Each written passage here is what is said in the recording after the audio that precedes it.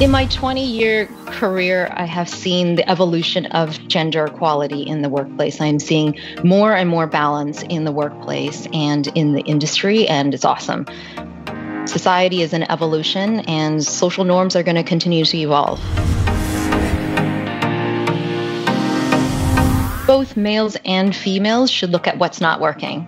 We need to break social norms. If a social norm recognizes a weakness or casts any kind of judgment on people, then it shouldn't be a norm and needs to be challenged.